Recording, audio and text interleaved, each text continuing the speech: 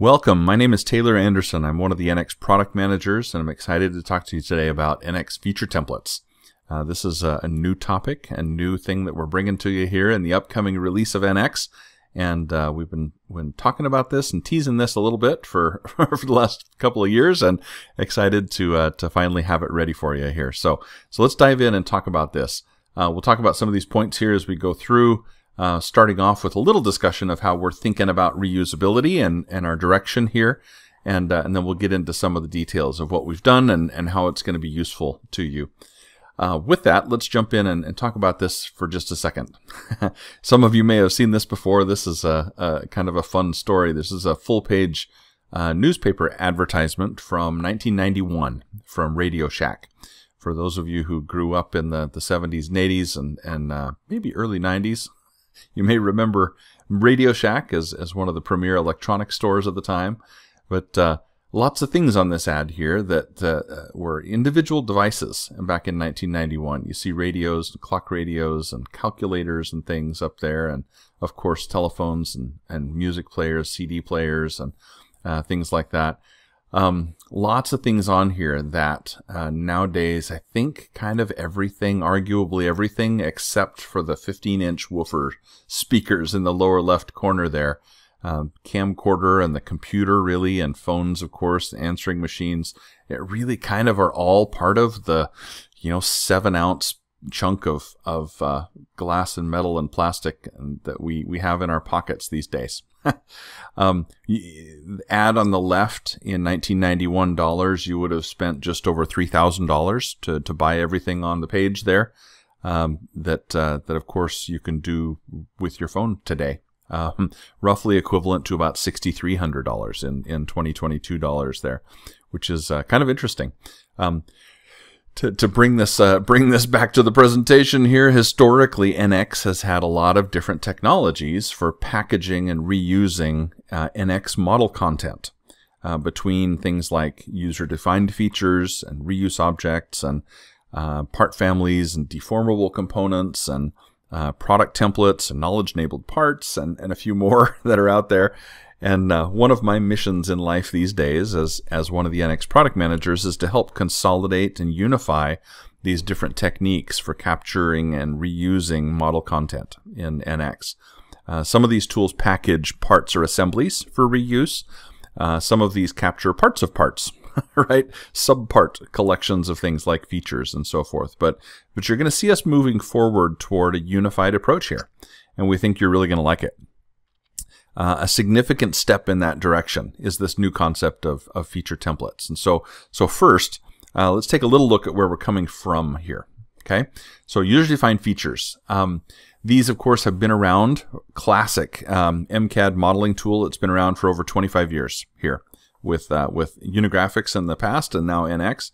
These are a mission-critical thing we know for many of our customers, and a staple tool out there for modeling technique standardization and commonization. There's no way for us to accurately count how many of these are out there globally, but from the customers we know well, we're aware of many, many thousands of these out there in use amongst our customers in the world. Used millions of times over the years. And so with all of that said, we've still had customers, of course, ask for more enhancements over the years. We recognize that UDFs have been getting somewhat long in the tooth here, and so a couple of years ago we embarked on a project to modernize this area based on the work we've done in recent years with product templates and with a tool called Product Template Studio. Many of you have asked us to do this specifically, those of you who are familiar with and using product templates, and it was a great opportunity to open the door here to some really new, exciting capabilities for the user-defined feature kind of object here. So with that, let's dive in a little bit to what these are and how they work. Okay, these are a new tool here. They're coming new in this release here, this coming release of NX this summer. They are a key new tool here for us, and as this describes in accelerating product designs out there through this efficient codeless knowledge reuse of NX objects within a part. Not just modeling features anymore. UDFs were very centric on modeling features. We're going to start to include other objects inside NX parts as part of these packages, including things like PMI, product manufacturing information, and requirement checks, and more. So that's exciting. These are planned to be a successor technology for mission critical user defined features out there. I'll talk more about the specific changes to product templates in a little bit here, but in a nutshell, we've rewritten the template infrastructure within NX here to use very fast internal objects for storing the template UI description, and well over 90% of the code for and the user interface for creating product templates and feature templates is now common, which is really exciting. We're excited about extending product templates down into this kind of the subpart feature PMI requirements space. This capability is looking really, really good, and we think you'll be really excited about the new possibilities here. So really, really exciting ability here for broader content coverage out there that's going to give us a much richer functionality capability and documentation, of course. Deeper codeless configurability here that's going to really jumpstart reusability. We're going to be able to dial in the dialogues for these kind of objects to arrange them just how you want and label them just how you want, so that they're most efficient for your users that are going to consume these feature templates downstream. And we've also made it a lot easier to support these in the reuse library. We've done away, of course, with the classic UDF library, and the reuse library is the native way to take care of these, which is exciting. Very portable as well. You'll see some things we've done there relative to portability, so these are easy to share now. As you might expect, this has been a really cool project with great cooperation amongst the developers from the modeling team and the PMI team and the validation team and the reuse library team and the expressions and design logic team, and that's been awesome to be a part of. So the big question here is, what can I do now, right, that I couldn't before? So let's take a look at that, and let's dive into some demonstration of this live here and see this in action. Feature templates, as you can see here, are going to add some new things. We've talked a lot about the content coverage and the fact that we're moving beyond just modeling features into things like PMI and requirement checks, and also other non-associative geometry. If you've got points, collections of points or curves that you want to collect up and reuse, this will be an easy way to do that as well. There's some other interesting content on the way here as well. There are some other things inside parts that we'll be exposing here in future releases as well. The end user experience here, as it says, is going to be a lot more consistent with modern NX UI.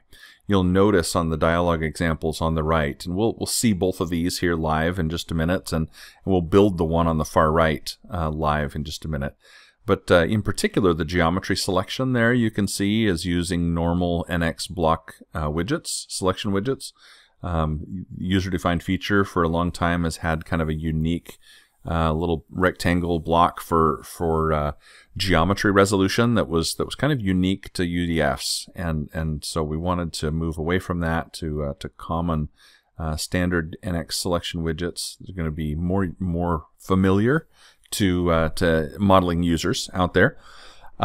We've got, again, lots of ability now to organize the complexity of more complex UDFs, essentially, more complex feature templates here. We've got the ability to use folders and tabs very, very freely to organize collections of inputs that make sense together. We can have multiple images in there in the dialog, again, either inside collapsible groups or inside tabs, to help illustrate the key collections of inputs that you may need for more complex collections of objects here. Also visibility controls. We've got the ability now to show and hide various things in the UI as options maybe are turned on or off inside a feature template here. Again, very, very analogous to the kinds of things that we've been doing in product templates for the last several years. This embedded images and help documentation bullet is an interesting one. As we build both product templates and feature templates, of course, the objective is reuse. And so we're going to be taking these and adding these to a variety of new models, destination models, and destination assemblies out there. And as we do that, we want to make sure that they're portable, that as they get moved around, whether you're running NX in the context of Team Center in managed mode, or whether you're running NX directly using the operating system, we want those models to be able to move around and retain all of the goodness in the dialogues in particular. If there are images, we want to make sure those images are portable. If there are help documentation and things like that for a custom feature template, that we want that help documentation to remain accessible there. There are, of course, techniques with Team Center to refer to those kind of things, images and documentation and so forth in the database, and that's a very good way to do it if you're always running in managed mode. But if you want more portability there, to be able to send a feature template to a supplier, for instance, or to send a product template to an OEM partner, for instance, then we have the ability to embed now images and help documentation and other files, Excel spreadsheets and things like that inside the part file itself. Again, helping to make these packages really, really portable now, which is great. Guided support here, yeah, for storing in the reuse library. Again, feature templates, this is going to be the native way we'll recommend to deploy these, and we'll see that here in action as well. And again, there's more coming, right? So, good. With that, let's jump in and do some live demonstration. Okay, lots of good stuff here, and there's some specifics of things that you can watch for when you do this. But let me switch over to NX here, and let's dive in. I think every feature template or UDF demo needs to start with something like a boss, and so just out of tradition. And so let's do that. This particular one is a kind of plastic clamshell. This has got a little lip around the edge here, of course, that we're working with. And I'm going to put some standoff bosses in here that might be the kind of thing that might support a printed circuit board inside this unit here, for instance. So I'm going to turn on some coordinate systems here at the end of this part that are going to be our locations for where we want these bosses to be out there. And with that, let's go and grab some. And we're going to go to our reuse library over here. And as we go to that tab, I've got a folder down here that my feature templates are living in at the moment. And I've got this PCB standoff in here that I've built. You'll see that that's a feature template object in the reuse library, a new type, of course, in the reuse library there. And as we add this to the part, we'll see it launch that dialog for that particular standoff. This one we can right-click and insert this. We can double-click this to launch it. We can grab it and drag and drop it out into our model. Any of those will launch it this exact same way. And in this particular one, you see has a little legend image at the top up here with some key parameters that are described down here below. And we can choose to include the PMI here as it's coming in. This is going to bring in some of that PMI. And choose whether we want to join these, unite these to this body or not. I'm going to leave these as separate bodies for just now for fun, because we can. And in this case here, we're going to choose a CSIS for positioning. It's a very, very common technique. You'll see me use this a lot today for positioning user-defined features, and we're going to use that a lot for feature templates here as well. And then we'll also have a base face down here, of course, for the bottom end of this. So the PCB hole is going to be right there at the point. The face down here will be the bottom of our boss, and so we'll apply that, and that just goes in very quickly like that, right? So we see how that works. So again, our coordinate system there is right at the spot where that's gonna sit down on the top of the ribs. We've got the draft angle in there, of course, on these. Everything's drafted, and then of course we've got some PMI coming in as well for the size of these. If we change that, of course, we'll see the PMI change. We can throw a few more of these in here too. Let's grab that one there. We're going to apply here and throw a couple more in down here on the other end. And you see, of course, these adapting to the geometry underlying the selections here, right? The height of these are different, and the contour trimmed on the bottom of these is different. So there's our 4 that we've put in there. We see those. Each of those has PMI on it there, of course. If we come in and edit one of these, we can do that. We double click these out here like any NX feature and launch that UI to go and see that. This is editing with rollback right now, so it's going back and making that invisible while it edits. I kind of like to edit with parameters instead sometimes, just edit with rollback. Depending on your settings, one of these may be the default for you, but editing parameters here will leave the geometry visible. We'll do this again in a minute on another case where it's a little more important. But We can, again, choose the presentation of things inside here. We may have standard sizes here for the post diameter. We'll make this one really small just for fun. Change the shape of this up at the top quite a bit. Maybe make those fins wider now. So our fins are wider than our post here. And maybe increase the draft angle a bunch. And we'll see what that does to this particular standoff. So yeah, we've got a smaller post, wider fins now at this point, bigger angles on that, and it's a very different look.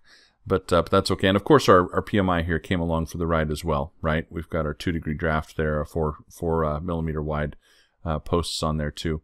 So these are, of course, independently editable, and as you would expect, and these show up in the model navigator now as or part navigator as individual features, of course, out here, right? These are single features out here. That collection of course, several features that build each of these. If we want to, we can explode these as well. So, for instance, we might grab one of these here and say that I want to explode this guy, and if we do that, that's going to turn it into a feature group. And we'll see the original features then visible underneath there. We could go into those individually at that point and do surgery there if we need to work on those in a more detailed way. Okay, so that's the basic operation of these feature templates. Putting one in, how we're going to use them. We'll see them in the reuse library, and again, double click those or drag and drop them to bring them out and start to launch them into our part. And those, of course, are associative to our inputs there as well, right? So if we have that coordinate system there that's based on, if we move that coordinate system and say make that taller here just for fun, then of course our underlying feature template there will update to that new position, that new input position as well. Okay. So that's one example. Let me close this one down and let's look at another one that we'll build from scratch. This one, a little simpler destination part in this one. This is the block. And here again, I've got some coordinate systems that are going to be destination points for these features as we bring them in. We'll go to our reuse library, and this particular one is a little pressure connector here. This little pressure port right here. There's an external port that's gonna get attached on the outside of this part in the end. But it's the opening, of course, to a passage that's going to go inside the part. So there's a hole at the base of this thing that's going to go down into the solid and may create some internal passages for fluids. Geometry is based loosely on some geometry from a particular customer. Though hopefully not too close. As we bring this out and add this to the part, similarly, this is going to use a datum coordinate system for positioning. We'll grab that. There's a target body here because we're going to make a hole in this body, and a depth for that one. And really all the rest of the dimensions of this are standard, right? This really is only that hole depth is the thing that we're going to vary in this particular case. The rest of this will all be held constant out there at a standard size. This one has a requirement check baked into it. This particular one is looking at the whole depth here.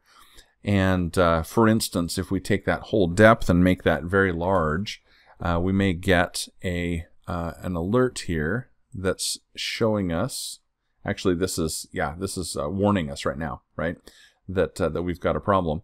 And as we look at that there, it tells us that, for instance, we may want to say that tell the user that drilling holes deeper than 50 millimeters may require special tooling here. And you can start to guide users in their usage of a collection of features out here, a feature template, using the requirement checks that may be embedded inside the template here as well, right? So really rich ability here to give feedback to the users here as we do this. In this particular one, let's go ahead and do that. We've selected the CSIS and the target body, so let's go ahead and say OK. This one's got a bunch of PMI that it's going to bring in, and we can see that that's all come in nicely there on this particular one. Relative to orientations, I wanted to bring in another one of these here and show that that if we orient this one, again, the CSIS is our friend here in terms of orientation. But we can bring this in a completely different orientation, and again the PMI is going to come in very nicely. And this, of course, has all the behaviors of being able to flip around and give you readable numbers from any orientation here, of course. So with that, let's take a look at the inside of this part. So if we come to the view and let's section this guy, we've got We've got a couple of those. Oh, I made that really long hole there, huh? I made that 80. That's longer than we need it. So here again, I'm going to edit parameters just so I can see this. If I edit with rollback here, of course, it's going to roll back to really before those both existed. And so just because I like it the other way, I'm going to do it this way and edit parameters so I can kind of see what's going on here. Hole depth is 80 right now. Let's bring that back to like 30 and see what that does. That's close, maybe a little more. Let's say 35. Yeah, that should be enough for that to intersect right there.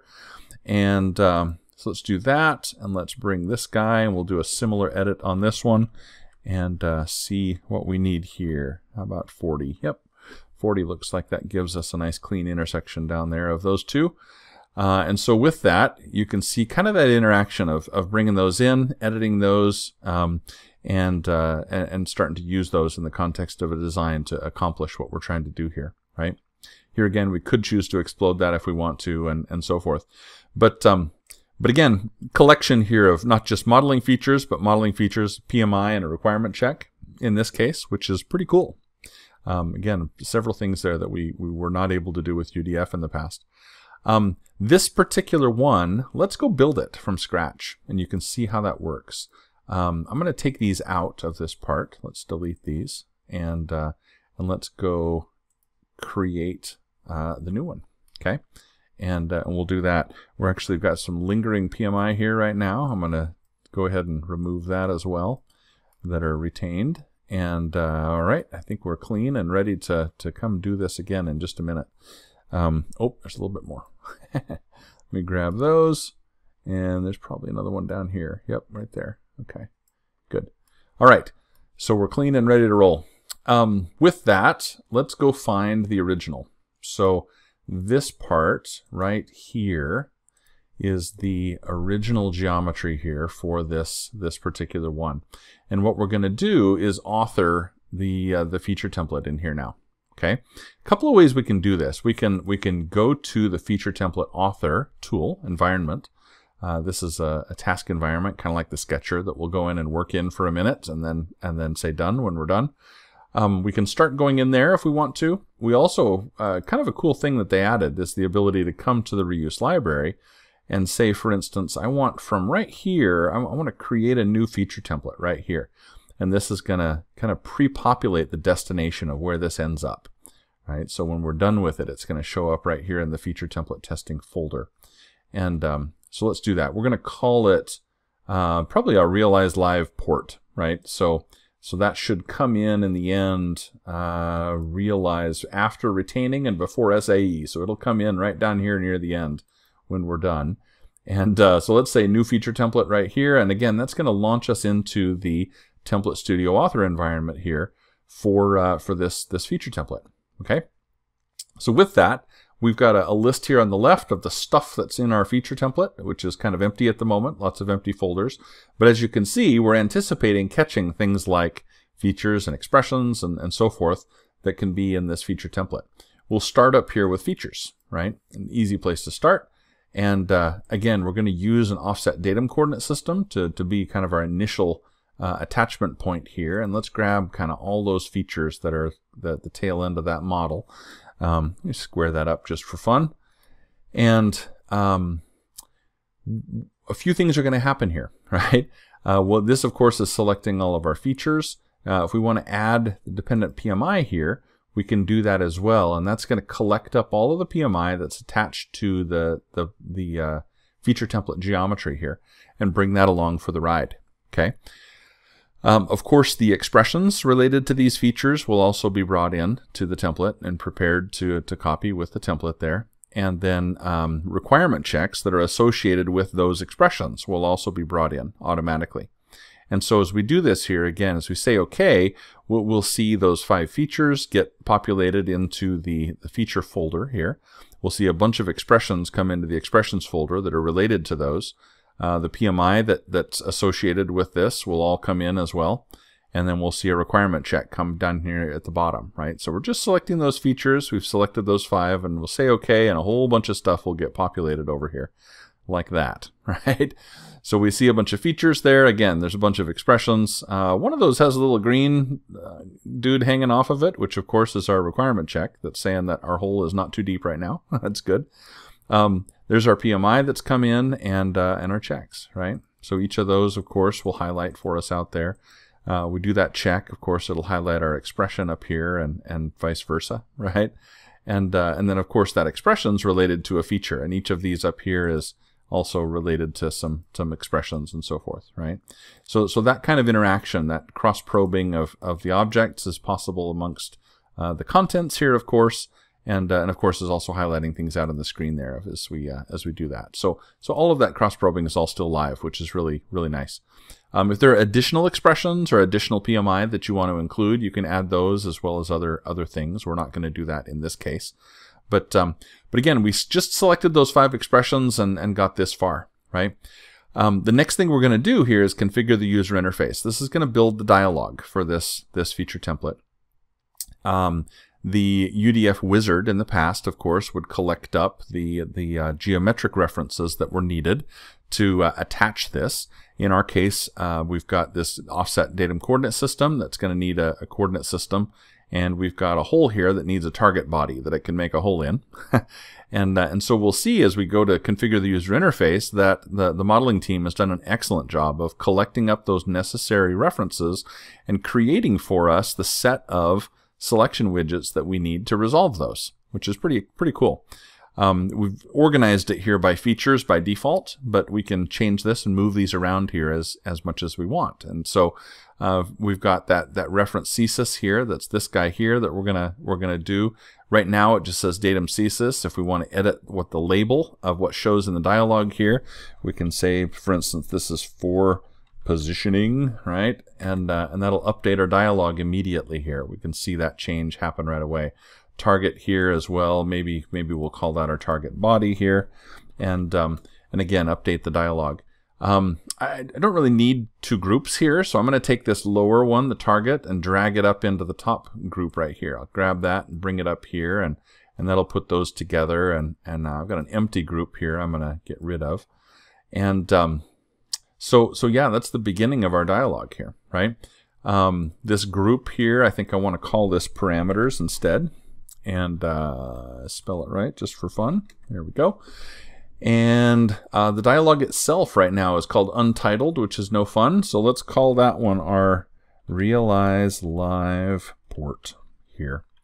And I'm going to copy that name that's on the top of our dialog and use that name for the file name out there as well, actually, which is going to go in that feature template testing folder that we used to start this whole process, right? So that'll automatically populate that template location for us. If we want to change that, we can double click and browse in the reuse library and choose a different location for that if we want to. But that's a good place for it. And so we'll say OK there and come back to our Studio Navigator. Let's see some settings on this. If we want to allow the end user to explode it, we can choose to allow that or disallow that. If we enable that, it'll create a settings group in here and give us that explode option. Similarly, if we want to allow users to choose whether to inherit PMI settings from the original template or from the target part, we can include that option in here. If one or the other of these is turned on, we'll show that settings group, and if both of them are turned off, then we won't, right? So we've got our geometric references. Those were easy. Let's grab, we've got that expression input for the depth. Let's grab that one, this one. We can, again, add this, right-click and add this if we want to. We can double-click to add this. We can drag and drop this up here and drop it into the list if we want to. And this depth here, let's call this our whole depth, just so we know what we're talking about. Right now, this is set to be a key-in value here. We'll type in a value, but we can make this a list of choices if we want to, or a drag handle, or a slider, or spinner, or things like that. For inputs that are expressions that are a 1 or a 0, or a true false, we can use a checkbox kind of interaction, which is really handy. And of course, things like read-only text, if there are values we want to feed back to the dialog that are interesting, say measurements or resultant values that we may use for making decisions, then we can use read-only text to feed those back and so forth, right? List expressions is a really, really dynamic, cool way to do list of choices, but using a list expression to populate the values. But in this case, we'll stick with a key in, a really simple one here. We do have the ability to come in and selectively control the visibility or the sensitivity of this widget here, right? The input. We can do that with some of these others as well as we work on those. But this a lot of configuration here that you can do. Again, making this look and feel exactly how you want to, which is exciting. With that, let's we've got those in there. Oh, our requirement check. Let's get that little indicator on there. We're actually going to use an action button here. Action buttons can do a lot of different things. We'll double click this one to add it just for fun. Added it at the bottom. Let's drag it into our group there. And a bunch of different kinds of buttons we can have. There's a help button. We can add some help documents to that if we want to. Again, either in the native file system or embedded in the part. Either one. In this case here, we want to do a check information button. So this is going to give us our validation checks out there. And we'll call that validation checks just for fun. And there we go. And so with that, that's kind of our functional stuff in our dialog, right? And with that much, we're able to go out and run that and make it happen. If we want to add some images to that, we can certainly do that. And we've got the ability now inside the template author environment, again, both for feature templates here and also for product templates, to go and select an image, capture that image as part of this environment, which is really slick. So for instance, let's go do that for a second. We have our dialog. Our dialog's right here. Let's get the model so it's a little bit smaller than the width of our dialog there. And that's a good size. Let's come out and go to select image here, and we're going to go grab some of that content. We're going to select a region, and we'll grab, say, that much of that right there. Yeah, I'll bring it up here, maybe like this. A little smaller. We can adjust that width-wise and so forth, and get that right where we want it. And with that, it's going to save this file right into the part in this case here. So we'll call this our dialog image, just so we can find that in just a minute. And again, it's going to grab that, save that as a different. We can choose what kind of image we want. I kind of like PNGs, so we'll grab that. And again, this is going to save this right into the part, right? So as we go and look at the embed manager here, this will show us the files that are embedded inside this part. And of course, we see that dialog image that we just created is tucked in there as an image, right? So what that lets us do then is in our user interface here, we can come and say, I want to go grab, this is going to be a label actually, and we're going to drag this up right up there near the top of our part. That's our dialog. There we go.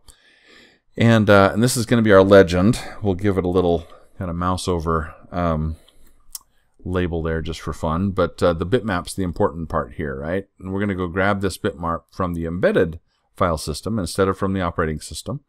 And then as we come to select it here, it'll show us the list of files that are tucked inside this part, and that dialog image is one of those. So we'll grab that, and that'll put that right into our dialog. One last thing here we've added is the ability to center this if you want to. A real simple thing, but people seem to love this. So we'll grab centered, and as we do that, of course, this will kind of snap a little more to the center there, and look nice in the dialog. So here's our new feature, right? This is our Realize Live port, and we've collected up again a collection here of some features. We've done some organization of that out there, put a button and some image on it, and so forth. Expressions that are coming along for the ride, PMI and requirement check that are all in there, and with all of that in place, now we're going to finish this, right?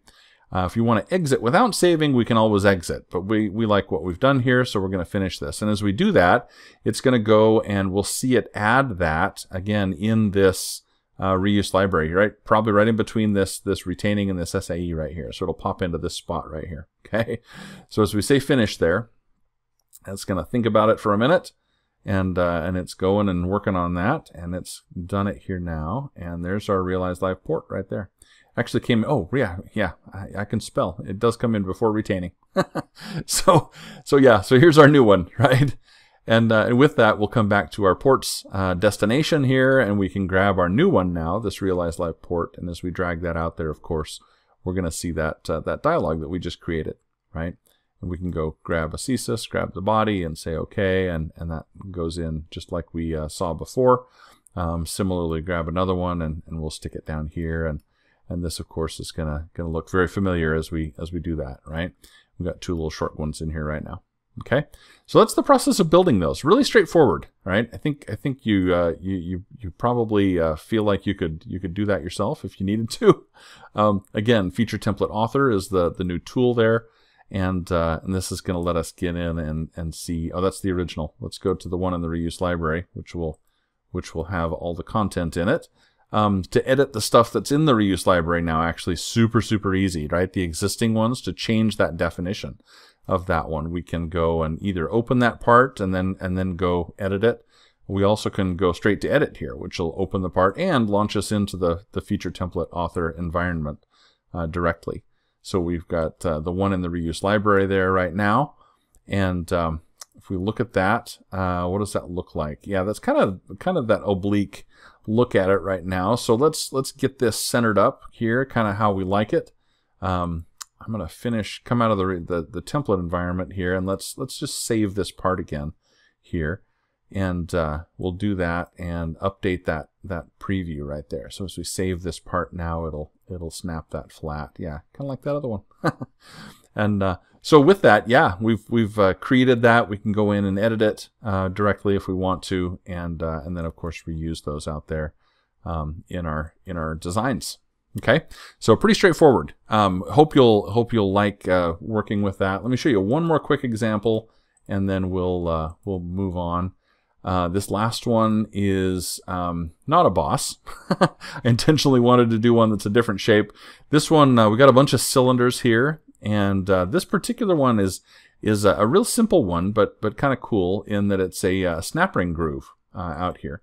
So this particular one is this guy, this retaining ring groove that we saw there before. The first feature in this model, in this feature template, is actually a measure feature. What this is going to do is, as we come out here, we're gonna select an edge that's at the end of a shaft, and this is going to look at that edge, and the first feature in the model is going to measure that edge. And it's based on the measurement of that edge, it's going to do some lookups and go figure out the standard sizes for a groove on a shaft, a retaining ring groove on a shaft of this size, right?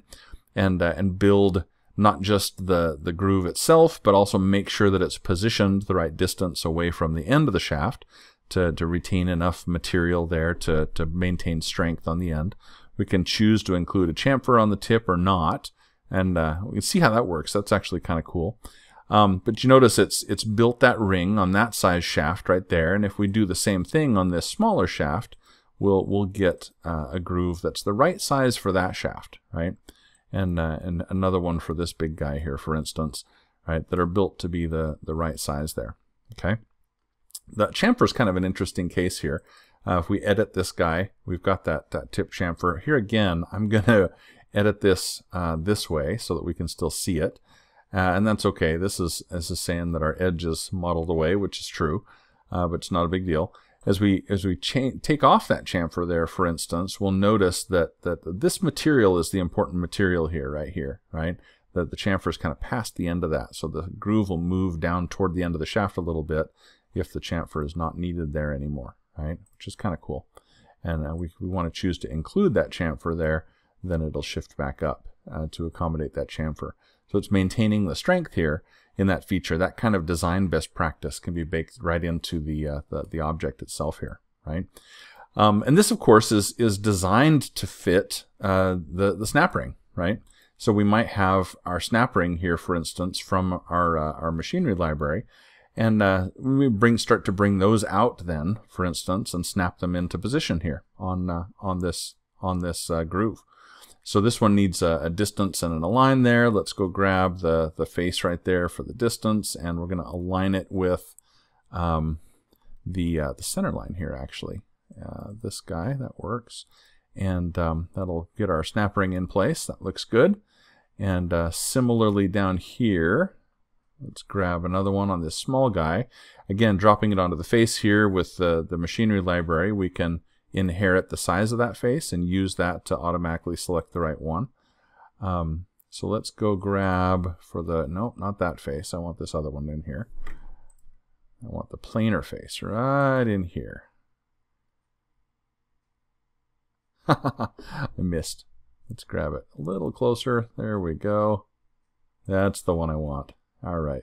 And then again, we'll align this with the center axis here, and that's going to bring in our snap ring, right? So we can see there that we're getting the feature created, we're getting the right size ring in that aligns with the face inside, and so forth. Good. So that's, again, a little different example that's not a boss, right? Here again, we're also using the measure feature in this particular one to size the parameter.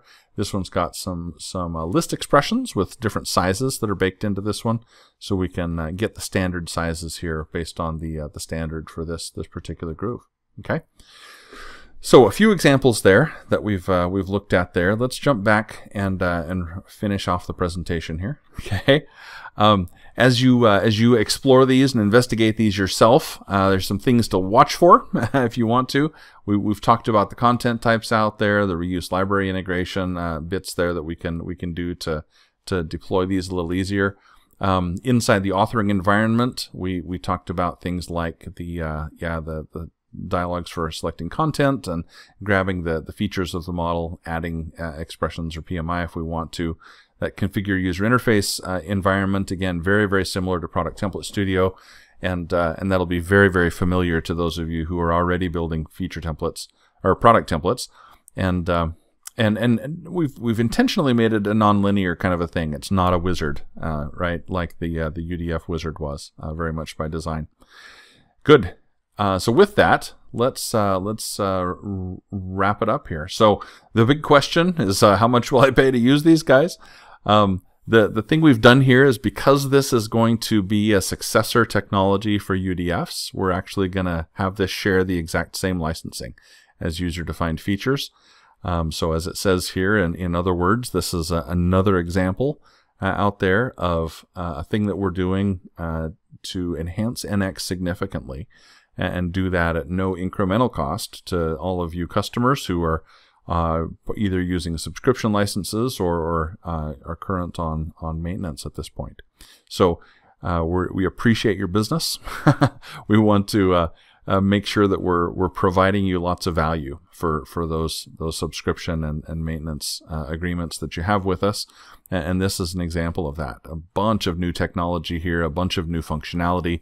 Super exciting going forward that you have coming as part of that investment at no incremental cost. So that's kind of awesome.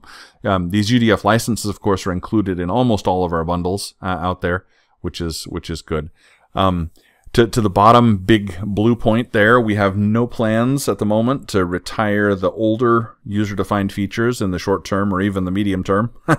We recognize that there's a huge current investment in UDFs out there, and we have no immediate plans to retire UDFs, right? We, of course, will have future development effort. We'll be focused on the feature templates going forward. We will be working on migration capabilities for UDFs. That's not here in the initial release. The UI paradigm here, of course, is different enough, and the functional coverage different here is great enough that you might find great benefit in rethinking your UDF strategy given the new tools. But again, we will be working on migration tools here to bring forward current UDFs in some form into to the feature template world. Okay. So yeah, high level points here. Of course, this broader content coverage is a big thing here. Richer functional capability and documentation for these guys as we build them. Again, bringing in not just modeling features like user-defined features were, but also things like PMI and requirement checks and some other things that you'll see coming soon. Very deep codeless configurability here for dialogue. So we can really dial these in so that they do exactly what you want them to. and then of course super easy to configure these and deploy these in the reuse library as well. Okay, so exciting new capability here. We hope you enjoy it. We know we do. And thank you for coming. It's great to have you with us, and happy to field questions. If you have any comments or questions or concerns or complaints or suggestions, I'm all ears. Love to talk about this topic. It's been exciting working on it. Again, wonderful group of developers across several teams that have contributed here, and that's exciting to watch. We don't get to do what we do without all of you using our products, and so we really appreciate that.